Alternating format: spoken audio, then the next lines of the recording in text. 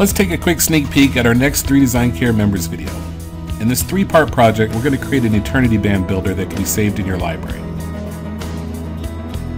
This way, next time you need an eternity band, you can simply drag it out of the library and then using menus and sliders, set up the exact parameters you need to create the band.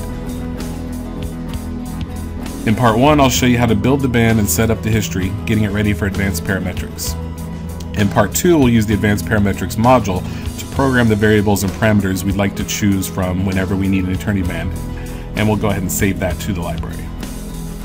Finally, in part 3, I'll show you how to use the parametric object from the library and finalize it so it's ready for 3D printing or milling.